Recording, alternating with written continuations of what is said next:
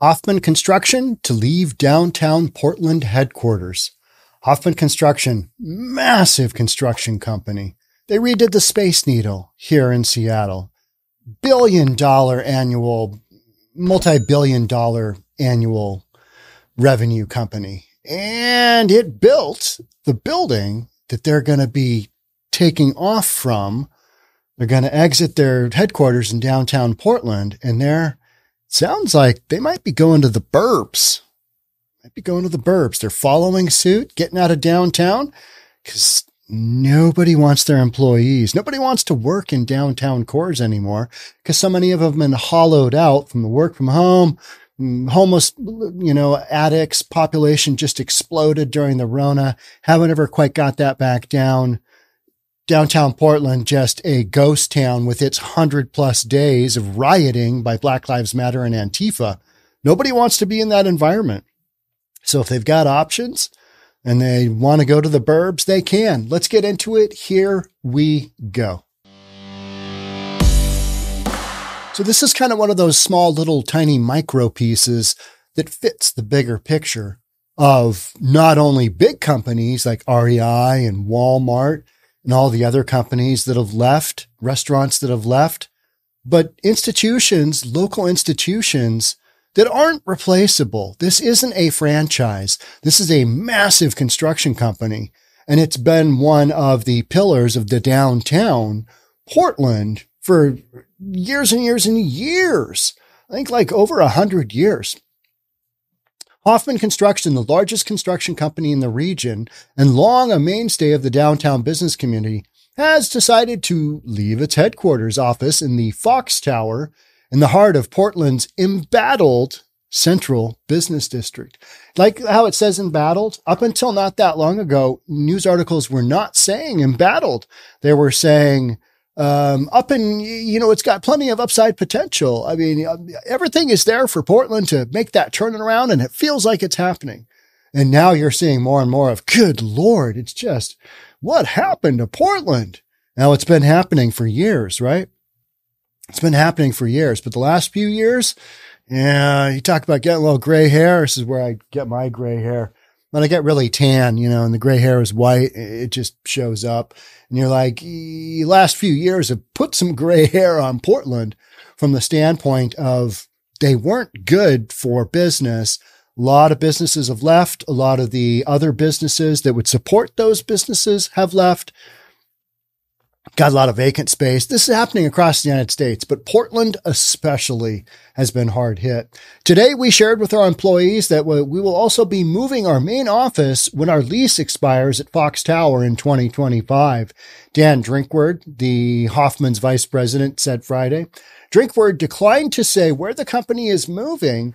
He also declined to say why the company was making the move, but added that Hoffman had outgrown its space at Fox Tower, where it occupies one entire floor of the building and parts of two others.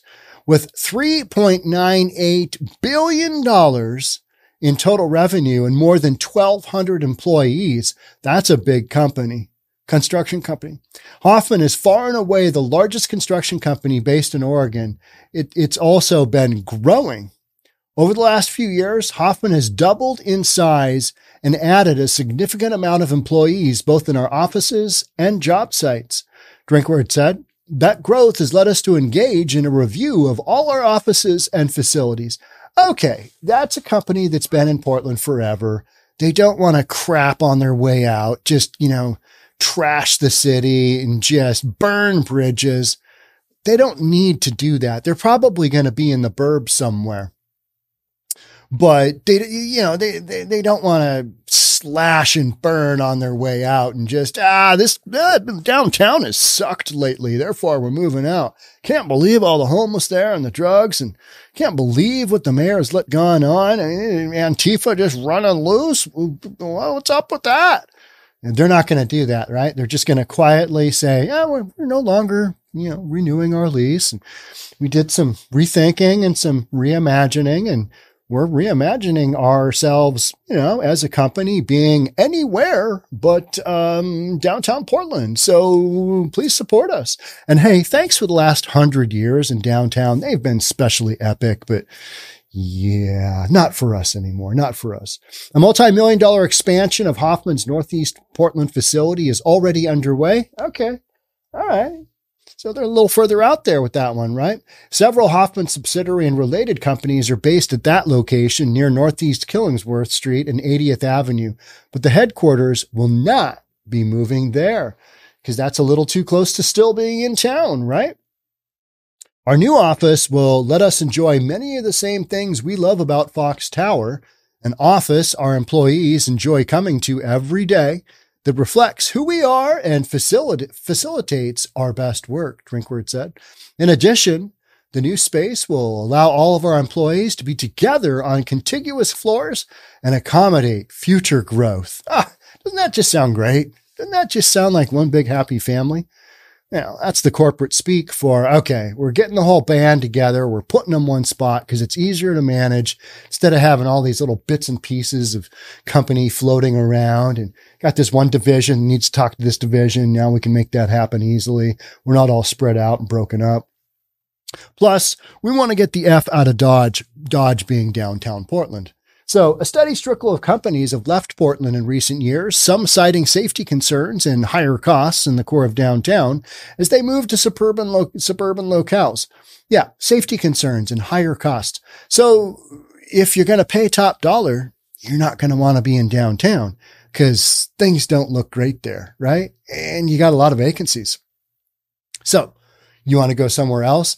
You want to go where a lot of employees are already? That's the burbs, because that's where they live. So economists and business leaders posit that wealthy individuals may be leaving Portland too. I think one of the podcasts I did was they took over $1 billion worth of income stream with them when a whole bunch of millionaires have decided, Portland's, tax basis, expense, homeless population, way they're handling things, future of the way they're handling things, crime concerns, housing costs relative to, what we've got going on. That's just not for us anymore. And so wealthy individuals are leaving Multnomah County. They're leaving this area fairly significantly, and they're taking a big income stream with them over similar concerns and the instant tax reductions offered in neighboring counties. Among them is Wayne Drinkword, chair of Hoffman's board, who for years lived in Portland's West Hills. Real estate documents show the Drinkword Family Holdings LLC, which lists Wayne Drinkword as its agent in 2021, bought a house in Lake Oswego. Got relatives in Lake Oswego. Had an aunt that lived on Lake Oswego for many, many years. That's a great area. And that's a cool area. Waterfront living there. And that's just epic. Just epic. So Lake Oswego, upper end area. It's nice. Doesn't have the riffraff, right? I mean, yeah. Because you know what? Tents don't float. All right. That's all you got to know. Keen watchers of the local commercial office market said the company could be making a similar move to the burbs. Nate Sasaki, executive director of Apex Real Estate Partners, said Hoffman is headed toward Lake Oswego, likely in the Cruise Way Office Park corridor. Oh, hey now. Okay. They don't want to be in downtown. They don't want to have that influence. I don't blame them.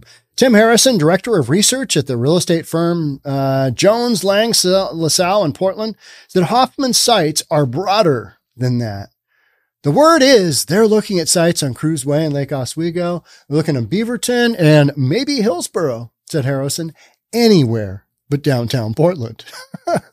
that they had a huge stake in building that building, Fox Tower. They built it. So back in 2001. So it's not like they have no attachment to the community. It's just that, they're still there and their lease is up and they're like, okay, we out of here. Homegrown Portland companies are questioning whether they need to be located downtown and are weighing their options in the suburbs. News Hoffman would consider leaving the city came as a gut shot to longtime Portlanders. Really? I mean, really? Does it? Are you really that shocked? Are you really that surprised? Have you been to downtown Portland lately? I mean, come on now. A civic stalwart and generous charitable donor, Hoffman was one of the increasingly rare large companies that had its headquarters and top executives here. This is a terrible thing for downtown Portland, said Bob Ames, a local real estate developer. Leave it up to a local real estate developer to actually spit some truth. This is a terrible thing for downtown Portland. Everybody else is like, well, they've got options. They're thinking about things, and it's a terrible thing for downtown Portland. The real estate guy just comes right out and says he's a developer. He doesn't give a rip. He's like, this is horrible. This is crappy. Why is this happening? And one-time bank president. This is a 100-year-old company that had its genesis here. This sends all the wrong signals. I think that's all you need to know right there. It's a 100-year-old company that had its genesis here. We had 100 good years in Portland. Well, we had 97 good years in Portland. And then at the end of that 100-year run, we really, really had to sit down and take inventory of what's important to us. And, not having our employees, impacted by the actions of those wildly addicted to drugs and or major mental problems roaming the streets, particularly around our headquarters. That made us really reimagine and rethink our position and what we want out of our corporate headquarters, where that might be.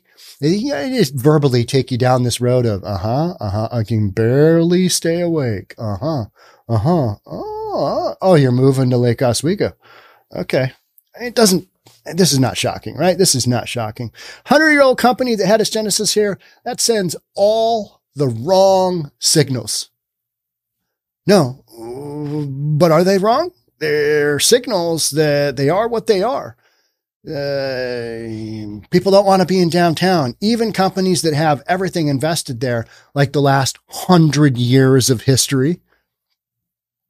That's something else. Hoffman has built many regional landmarks. Among its portfolio standouts are the Oregon Convention Center. That is not a small facility.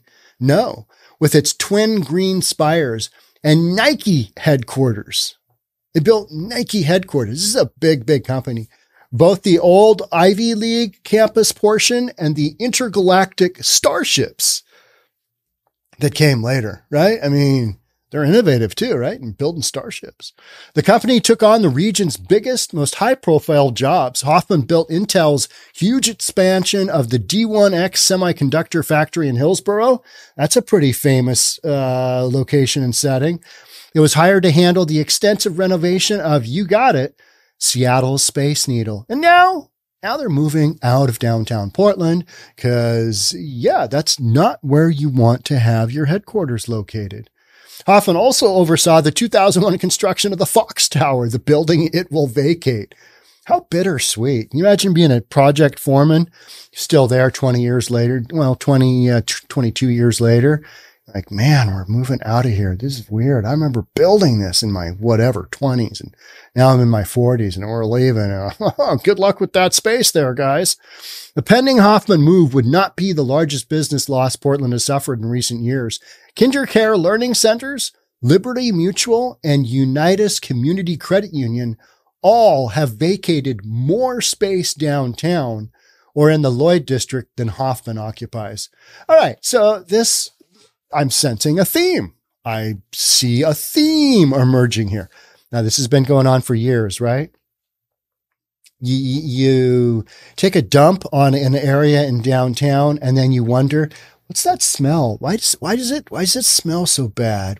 Oh, that's human feces on the side. Oh, that's because of the tents and the illegal activity, and just all part and parcel with that whole deal. And then last year you had a barn burner of a year for murders in Portland, right? So you got criminal activity. You got it all. And like the guy said earlier, this all sends the wrong signals. So this construction company leaving, they're in good company. KinderCare before them, Liberty Mutual, a community credit union. Oh yeah, we no longer need the space. We're downsizing. Getting the F out of Dodge, right?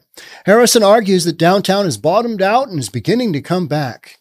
All right. I mean, I'm all for being aggressive with your attitude, with your positive mental attitude, your PMA. I'm for that. But is it really? Because the news stories that I'm reading here on News for Reasonable People, they don't really reflect much of a comeback. In fact, we're seeing kind of more and more of companies going, yeah, this is not working out. Or you've got individuals now that are starting to squawk saying, hey, I can't sell my house in these surrounding neighborhoods because we got so many homeless encampments. This is a no-go. Property values are way down. What am I supposed to do? I need the city to clear these encampments out so I can sell my home. Even though a couple of years earlier, those same damn people requesting the city to clear out encampments were like, no, don't clear out the encampments. Just let the unhoused live wherever they need to. We're compassionate towards our fellow human being. But now that it's impacting, I need to sell my house isn't marketable. My house is worth how much now compared to just a few? Oh, yeah. Hey, city, you need to come in and clean this nonsense up. That's literally what you've got going on.